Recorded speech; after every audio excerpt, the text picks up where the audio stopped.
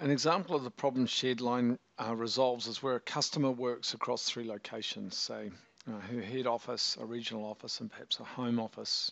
Importantly, she only wants a single personal DID linked to her three physical phones in each of those respective offices. Now, the technical issue is that SIP only allows a single DID to register to one handset. It's not possible to have multiple phones registering against the same phone. So our shared line feature then is our workaround to SIP's one phone, one number rule. How does it work?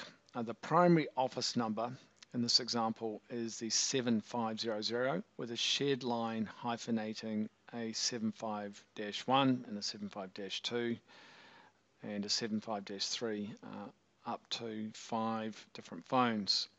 To get it working on your side, simply register the full phone number including the -1 or the -2.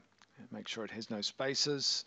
You can reuse the same password from the main phone number. So finally, when your shared line phone makes an outbound call, we present the main CLI as the outbound number. In this example, that's going to be the 7500 number. I hope this makes sense, and good luck.